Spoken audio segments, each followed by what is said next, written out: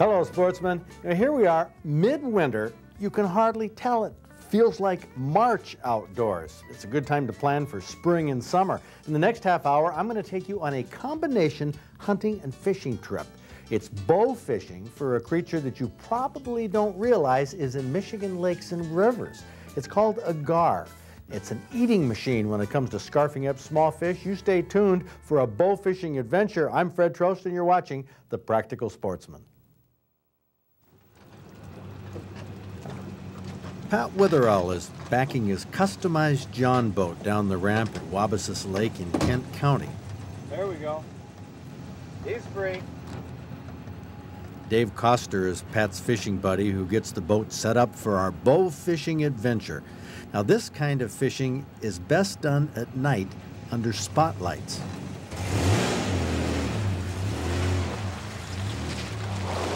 Wabassis Lake has a pretty good ramp, all concrete, a big help in launching and loading a boat.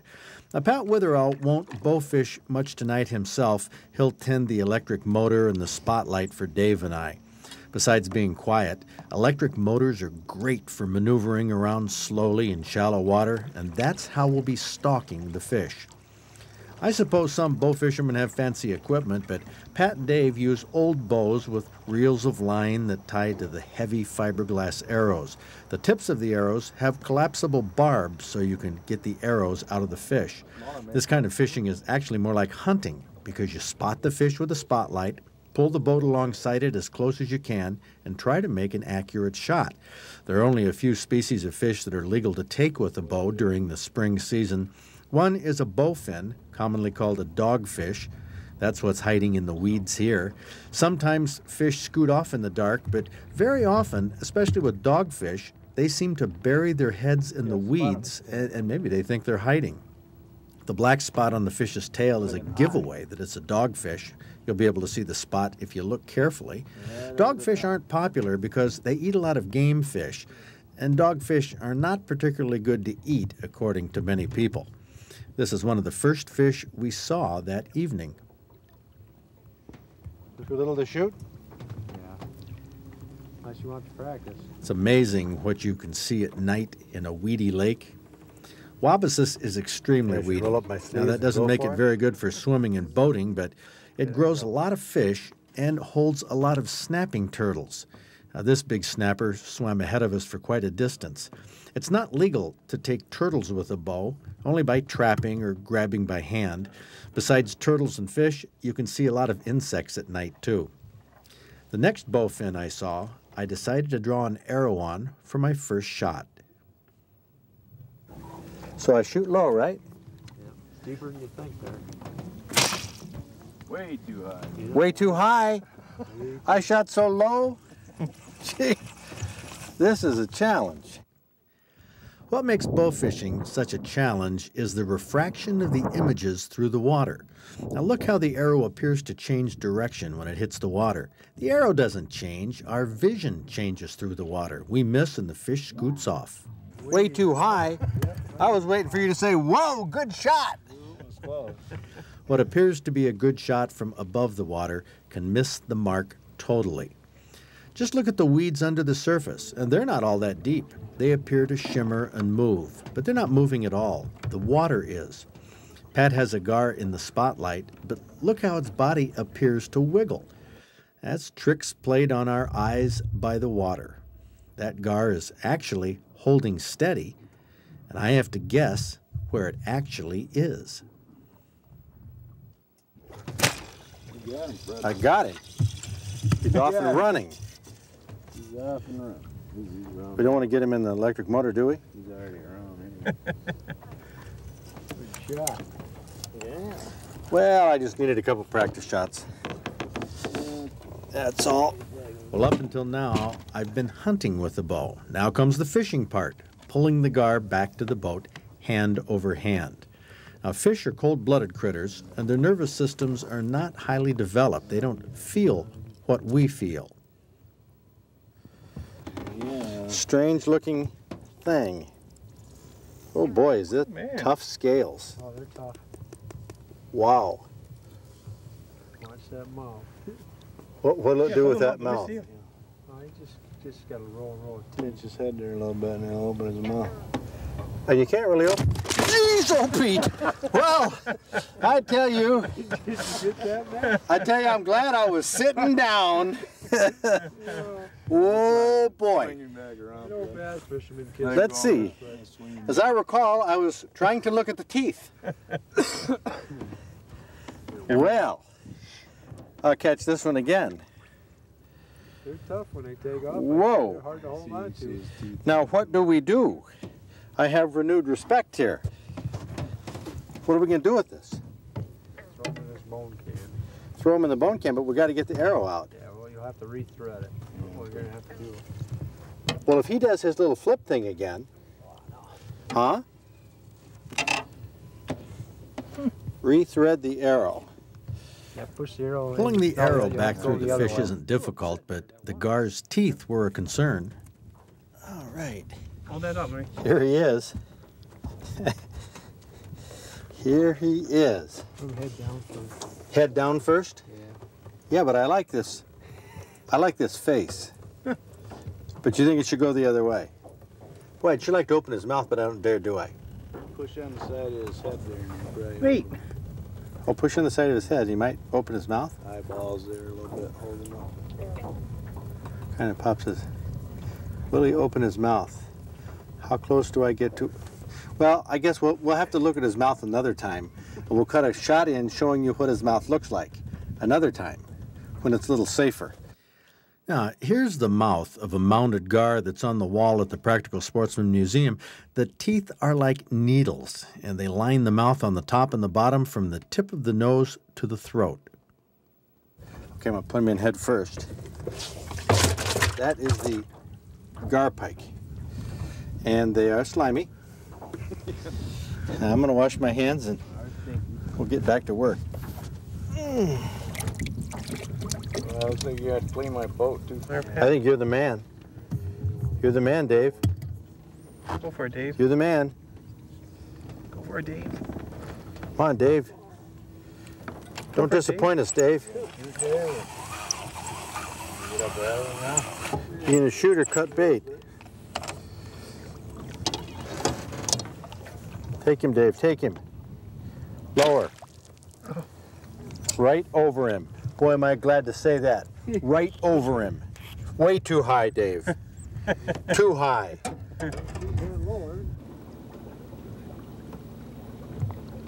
Motor dragging again. There you go, Dave. That's your shot. Oh, take the shot, Dave. Come on, he's only 10 feet down. Yeah, I know. Yeah, let's go find a big one. Got him, didn't you? I think so. Yeah, it did. You did. Sure did. See, Dave? Nothing to it, guys. 10 Huh? foot down. Good man. Bring him in here. Show us his teeth. Yeah, that's how you shoot him there. That's a good shot. Oh, he's snapping his teeth. Yeah.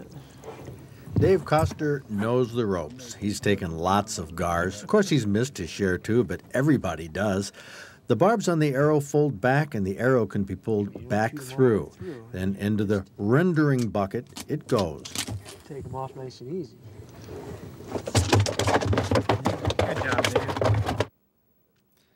Here's a dramatic example of the light refraction through the water that makes things look like they're in a different place than they really are. The gar looks like a snake, moving and bending, but it's not. We have to guess where it really is. Right over it. Reel back in real quick. I tell you, that was way high. Furry, reel it in. Get over it, man. Yeah, well, go ahead and take it, Dave. It's a riot to cruise around a lake at night with a spotlight. The fish don't take off like you think they would. This gar was not bothered by the light or by 3 fishermen shooting at it. Pat uses the electric motor to stay alongside the fish. You guys both rippling. Way high again. Way high. Come on, Dave.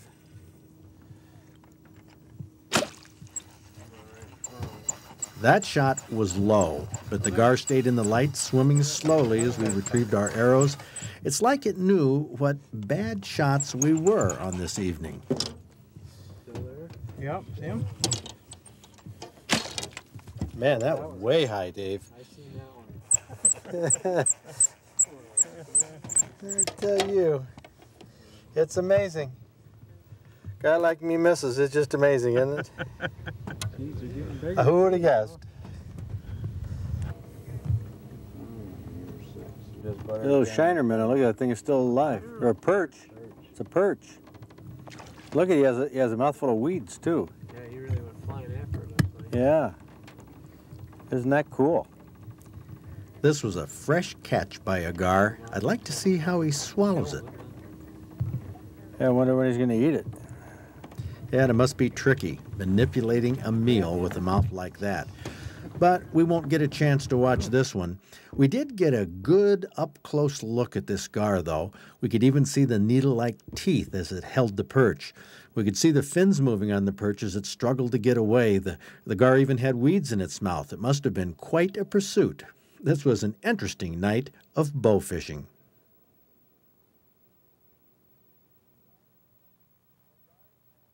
Well, gars have nasty teeth, but I did not get nailed, despite the fact that I was with Pat Witherall, the same guy who introduced me to Hellgramites.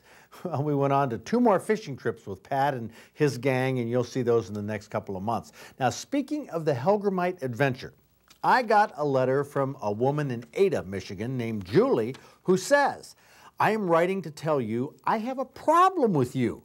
I've never been much of a fan of your show, but my husband watches it every Thursday and Saturday. He loves your show because he says you were like an average guy, not like these boring know-it-all pros." Well, I've been told that I'm kind of a boring know-it-all average guy, but that's nice that Bob enjoys the show. Now, Julie went on to say, "When that nasty-looking bug bit you, even though I'm sure it hurt, it was very humorous."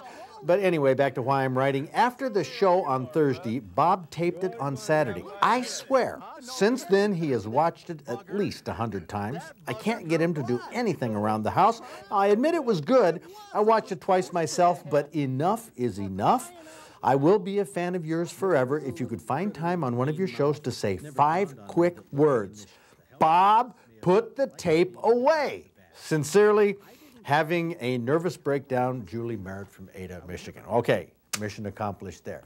I think if I lost an arm to a snapping turtle or something like that, my ratings would go right through the roof. I mean, keep watching. You never know what's going to happen. Now, speaking of Hellgramites, I've been taking a fly tying class on Monday nights at Grand River Bait and Tackle in Lansing. 3 weeks ago, the first night, the first fly that we tied was a Hellgramite imitation. Well, it's called a woolly bugger. Very famous, very popular fly. When this fly is wet in the water, it looks like a Hellgramite or some other creepy crawly that fish like to eat. Now, that night, I also tied this Mickey fin. It's a streamer fly that imitates a minnow. Then we did a black ant. Now, these are little flies for bluegill. Now, mine didn't turn out that well. It's tough to tie these small ones. The instructor, Mike Bilodeau, felt sorry for my black ant, so he gave me this one he tied. You can see how that hackle stands out a lot better. Well, I've never tied flies before, so this is a new adventure for me that's going to make fly fishing a lot fun for me in the future, which means, of course, that I'll be putting more fly fishing on this show. See, what's fun for me is what ends up on the program. That's the way it works if you have your own TV show, just in case you were wondering. Okay, let's check out some things in the news. Now, this from the Lansing State Journal on the 26th of January, Boy Scouts fight back. What do you think they fight? Girl Scouts? Yes. Why, you might ask? Well, naturally, it's over money. The article says, armed with an endless supply of cookies, Girl Scouts have long monopolized the pleading child fundraising market. Whoa, what, pray tell, could Boy Scouts sell to compete against cookies? Well, it says here that Troop 200 in Jackson Hole, Wyoming, you've got it, they've been selling elk antlers. The troop has raised tens of thousands of dollars, selling antlers for up to $2,000 a set. Now, you may have heard that the Ontario spring bear season has been called off. Well, that's true. And hunters are ticked off, as you may have read in the Detroit Free Press on January 21st. Now, here are some statistics on bear hunting in Ontario. The Ministry of Natural Resources estimates there are 75 to 100,000 black bears in Ontario. Hunters take about 2,500 or so each spring. In 1996, about 3,000 Ontario residents and 8,200 non-residents, many of them from Michigan, bought spring bear licenses, which generated about $8.8 million for Northern Ontario's economy. Plus, the government collects about $1.3 million in license sales, primarily from the non-residents. Well, in 1995, it was estimated that after 2,500 bears were taken, some of which were sow bears that still had cubs with them, an estimated 270 cubs were orphaned. Now, these orphaned cubs are the reason the Ontario ministry closed its season. Now, an analysis by the Ontario Federation of Hunters and Anglers showed that by not taking adult bears in the spring, most of which are males, there will be a larger proportion of cubs that are eaten by male bears. See, that's right. The #1 predator of bear cubs is papa bears. Well, some Michigan hunters want to protest and put the heat on the Canadian government to change their mind. Trust me, it's tough enough to put heat on our own Michigan government to change its mind, let alone a foreign government. That just won't cut much mustard. Last July, Matt and I took the camper to the UP for a few days. We stayed overnight at Michigami Shores Campground near Champion. That's just west of Marquette. Now, we spent some time walking around, chatting with some of the people who were camping there. Their friends back home probably thought they were roughing it. Look over there, Maddie. We have the bathrooms with the laundry facility in the middle, men and women, the showers, the whole 9 yards. Very nice when you're camping. And now this lady here, she's putting out, she's not using the dryers. Oh, yes, I got one going. You got one dryer going? I got one dryer going. And why do you hang these? I don't want to shrink them. Oh. Yeah. Well, this is getting pretty picky. I know. Now, where did you get all that firewood? We brought it from home. Oh, in the back of the pickup truck? Yep. Back of 2 pickups. Because you don't very often see a campsite with that much firewood. They charge a premium price, the you better believe it. local entrepreneurs Right. up here. We're from Gratiot County, so there's lots of free wood down there right now. So we brought it. And one thing I got to ask, in fact, let's come on underneath here, Matt. I got to, while she's telling us about this campsite, she calls it a campsite, but I think she's brought the whole house here. Yeah. Come on this way. Tell me, I mean, we got 4 bicycles. Yeah, we have 10 bicycles. There's 10 of us, so we have 10 bicycles. Well, come on through this way, because do you know what I want to ask you about? No. What I'm most curious about that we've noticed here on The dish? the dish. Like 3 channels aren't enough when you're camping? Not nearly. The race was on. The race was on. They're NASCAR fans. They have Oh, to have a NASCAR dish. fans. How many channels do you get with this dish? Well, how many does it get? Brian's driving. How many channels we got, Brian? Isn't that the way it always is? You have to ask the kids how many channels the TV gets. Oh, camping in the 90s is a far cry from the way we used to camp in pup tents. This campsite had a satellite dish, a TV set, VCR, boom box, stereo, 10 bicycles, electricity, refrigerators, stove, oven, microwave, and the people back home actually think they're roughing it. Real rough. Where are you folks from? Well, we're from Lake Ann, down by Traverse City. Oh, that's a beautiful area. And So now you can go ask from me Lake what- Ann, a beautiful I knew area that you was gonna people... ask that. So what's the deal with that? Get away from the cherry festival. I spent a week back when I was in high school camping on Lake Ann. Yeah, it's a nice place, but you know, you live there all But the you time. live there, There's no yeah. electricity. Oh, well. Well, great, folks. Nice talking with you. We'll let you eat in peace and go through all your channels. Now's the time of year to do it.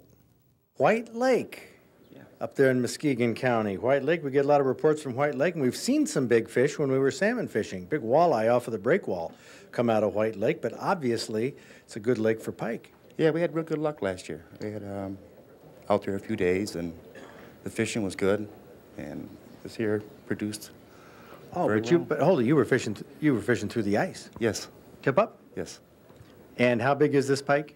Um, You don't have to look at it. 21 and a half pounds and Yeah. 41 and a half inches long. That's an outstanding pike. How did you get it through the hole? Well, a friend of mine, Marty, ended up gaffing it and pulling it up. The hole was like 7 inches, so it was real hard to get up through. But he took 2 or 3 pulls on it and finally came up.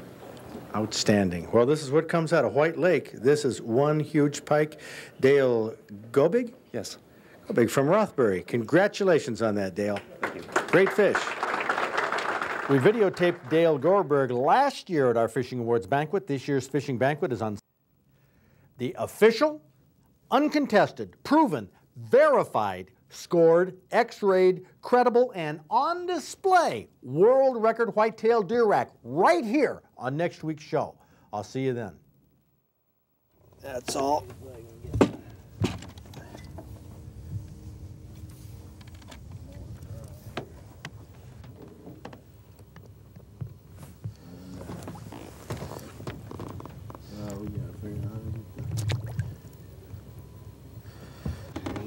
Strange looking thing. Oh boy, is it tough scales. Oh, they're tough. Wow. Watch that mouth. What'll it do with that Let me mouth? see. Oh, he just got to roll. Pinch his head there a little bit and he'll open his mouth. And you can't really open. Jeez, oh Pete! Well, I tell you, Did you get that, man? I'm glad I was sitting down.